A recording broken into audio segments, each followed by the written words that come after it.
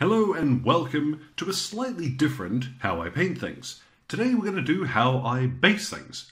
Now, I have done one of these videos in the past, but this I thought might be useful for some of the more standard finishes that I go for. You'll see I have used a couple of the tufts that are available. In particular, this one here I have in the past bad-mouthed, what is it called? Mordheim Turf.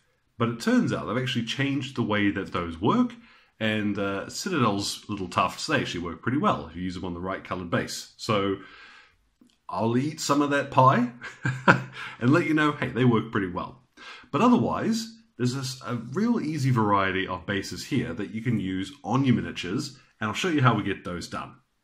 Now, if this seems a little anticlimactic, that's because this is how I do it. If you guys know me, I'm always looking for the easy way, and these textured paints are actually really, really good. You can make your own. You can search on YouTube. There are a couple of videos on how you can make your own textured paints on the cheap.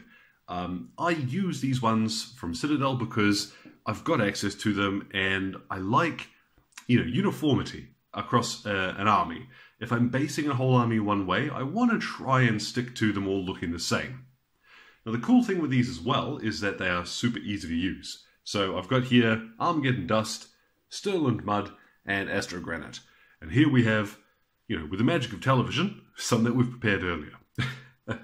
Now, it is as easy as, I've got one of these little scoopy brushy things. You can use a brush to put these on. It used to be that these were a lot thicker and they used a different material, which unfortunately didn't go on so well with the brush, but let's give that a shake actually. And that'll bring it all up to the, there we go, to the lid. That's nice and simple.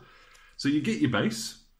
You'd normally have your miniature on there, obviously, and you'd want to be a little bit more careful when you're putting it on around a miniature, but all you do, get yourself out a dollop, and using whatever side, because there's a smaller side on these as well, you just smear it around towards the edge of the base, and if you have a little too much on, you'll find that you get some of these sort of clumpy, raised up muddy areas, and depending on what you're going for, that can actually be pretty cool. Like if I stop like that, you see we get this neat, there is a bit of texture to it rather than just the sand that's in there. So we'll leave that to dry. You want to leave these for as long as you can. I normally give them about an hour after I've put them on before I dry brush or anything over the top. If you can put them in the sun or something, all the better. They will dry quicker with a bit of heat on them. Now, with our bases dry, it's time to apply a couple of shades. And you have options. You always have options. When it comes to Sterling Mud, I'm not going to wash these. I've seen people use Agrax Earthshade or Nuln Oil on them, but personally, I don't think it adds a huge amount because it's quite a dark color already. So I'm going to leave those as they are. We'll get straight to dry brushing them when we do the rest of them. But for the likes of, what is that one called? Armageddon Dust. How bad is it? I can't remember the bleeding names. And on Astro Granite, we're going to do some shades. I've got here Seraphim Sepia, and this is the one I use most often when I want this sort of kind of deserty base. Agrax Earthshade will give us a much darker finish overall, so we'll have some fun with that. And then on the grey, I'm going to use Drakenhof Nightshade. And this is cool if you want more of a recently demolished sort of urban feel. Something a little bit more tidy than if you just slathered it in Agrax Earthshade, which you can use, by the by. Agrax Earthshade over these looks really cool, but we're going to do a blue tone just to show that off. Let's get on though. Let's get our Seraphim Sepia, and I'm not even going to bother the old cut because this is so simple. It's a base, it's a shade brush, it's some wash, and just on we go. You don't have to use a huge amount of this. I'm dipping back into the pot because I'm not really picking up a lot of my brush at the moment for some reason. But just go around and shade the base. Alright, same thing again. We'll do the Agrax Earthshade. I've forgotten my water. Alright, I'll grab some water. We'll come back and we'll see those when they're finished.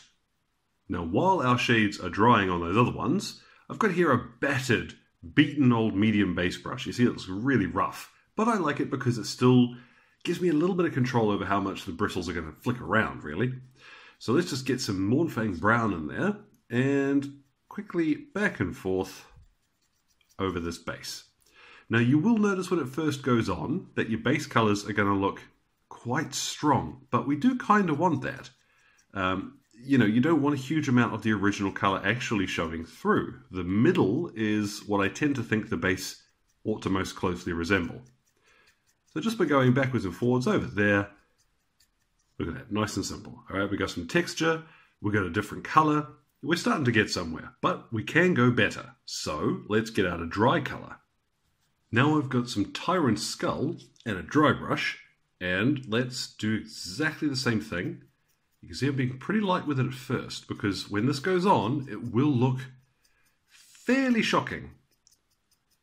But after just a couple of passes, you can build up some of the higher areas of color.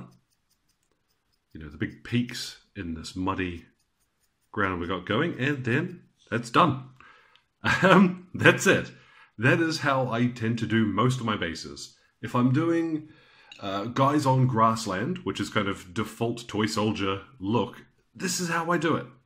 All right, there's no magic to it. It's not complicated. People are always asking, so that's that. That's as simple as that gets. But let's do another couple of these dirty bases and we'll see what we get, because there are some really cool effects you can get with these ones. So let's get over here. Again, so easy, I don't even have to cut. We've got Riser Rust. Now this is bonkers orange. Look at this stuff. But there's our base. If I can get it in the camera properly. There we go. There's our base. Bit of Riser Rust. Oh, straight into the bristles, and watch this. It's very orange. You can be a little more generous with this, because we do want, like I said, you want the second color on to really be the predominant one in the color scheme. So let's just... Now this one I almost didn't believe would work. Okay, when I was shown this particular recipe, I laughed it off because I thought it was crazy, but there we go. There is our Riser Rust. We have an orange base. And now, because we don't have to wait for that one to dry at all, let's grab Eldar Flesh. And you see this is kind of like Tyrant Skull, but it's got that slight, you know, more, well, funnily enough, skinny sort of texture to it. And actually, I need a properly dry brush. Let's grab a dry brush. A little bit on the brush. Work it into the bristles, and then same as always, just lightly until you get the effect you want, with a little bit of modulation between the high points and the bottom, and that's that. All right, this one I really like. We're doing our kill teams that we've got a cool sort of, what do you call it, industrial board, and it's got a not quite Martian sort of finish to it, so that rusty orange, I think, looks really cool with that. That's how I did... where is my kill team blokey? Now that same technique is how I did this base here. I did a little bit more Eldar Flesh on this guy, but again, same principle. You can add as much as you like to get the effect you want to finish with. As always though, with dry brushing, add less to start with, because you can add more easily, but like I always say, if you mess up your dry brush, you got to start over from scratch, and that's a pain in the neck. But one last look at the Sterling Mud versions, and I've got here Sylvaneth Bark for this. So same procedure, you may be noticing a pattern here. Get a little bit of your dry paint into your brush. And Sylvaneth Bark I like because it's not very rich. Like as a colour, it's this kind of faded brown, and that looks quite appealing. Especially for what I've got planned in the next couple of seconds. This is good when you want a dark, dingy, kind of hopeless finish. So you might have guessed, this is where I'm going with my Death Army. But let's just finish that in. If you do get any big splodges towards the edges, just spend a couple of seconds brushing that paint in, and you'll find it blends in fairly easily. All right, don't worry too much if you make what seems like a mistake, because dirt isn't uniform. I know it sounds silly to say it, but sometimes we get caught up in these details, and it doesn't matter. This is just the base. So there's our dirt. And then we're going to glue on with a bit of super glue a couple of these tufts from Army Painter. This is the Highland tuft that I'm using. And I like it because it's that deep, sort of battered green it's got going on. I'm just going to put the one on here. Obviously, if you have a miniature standing on the base, that's going to change where you put this, but I'm just putting it on to really demonstrate how this is going to look once it's finished.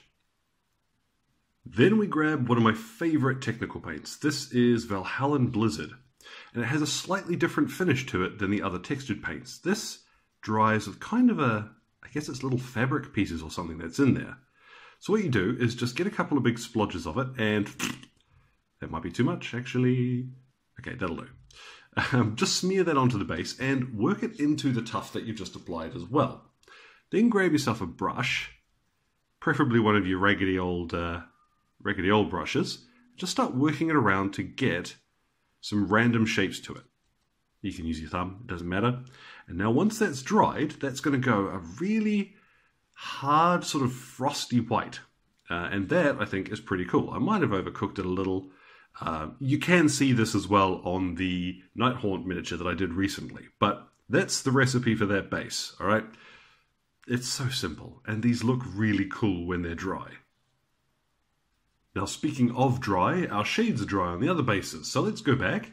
This is the one that has had Armageddon Dust and then Seraphim Sepia, and I like this one a lot. So I've got my Tyrant Skull, and let's just start building up that colour. I haven't got very much on my brush, probably less than I would usually use, to be honest. But let's just squiggle it around, and there we go. All right, there is our nice, simple, not necessarily deserty sort of base. You know, it doesn't really look like proper deep sand. Now, on our base that had the Agrax Earthshade instead, I think a slightly more pale, washed out, sort of faded appearance is going to look better. So I've got here Terminatus Stone, which is similar to Tyrant Skull, but a little bit brighter. So I'm being a bit more careful about how this goes on. This will give you a more sort of muted, faded appearance. So this is good if you want a really drier area. Really drier? Goodness me. A really dry area, or a much drier. There we go. And that is finished. All right. From there, you can chuck on your tufts, same as I have done on this one here. Let's have a look at the urban base though. Now the way this Drakenhof Nightshade dries, this is going to go really blue, and we don't necessarily want it to be blue. We want it to be a slightly sort of faded one. So I've got here some Dawnstone, and we'll go over this quite heavily to grey it out again. Really what we want is just that blue lurking in the recesses to give us that hint of colour. You'll see very quickly how this has that slightly more faded street appearance than sort of battlefield. So this is really good if you've got older miniatures you want to do for Necromunda, rather than, you know, those molded plastic bases, which are really cool, by the by. If you have got those, so do use them. But that's one dry brush, and then we can go to Longbeard Grey for a little bit of contrast. Just lightly drag this across. It helps if you're moving the brush always in the one direction. And there we go. Job's a good one. All right, we're ready to put a model on that, or we've painted around our miniature, and there we have it. Here's done. Now from here you can turn around and paint around the rims of the bases. I tend to think it looks good if you pick a complementary color, browns or, you know, darker grays. Some people like the really crisp black finish, and that's up for you to decide. As you've seen in most of my models, I do choose a color though. So hopefully guys, something there was useful to you. Like I said, I do try the easy way. 9 times out of 10, I will always find a way to do it just straight out of the pot, and these textured paints are how I do most of my bases. There is an earlier basing video, which I will link at the end of this one here, but as far as the most common way that I go about doing this, and the ones that people are always asking me about, here it is, okay? No mess, no fuss, no secret tricks, just paint in a dry brush, all right? So, as ever, if anything was useful to you there, feel free to drop a comment in the old box below. My Facebook and Twitter are both linked there too. So thank you very much for your time. You guys enjoy the rest of your day.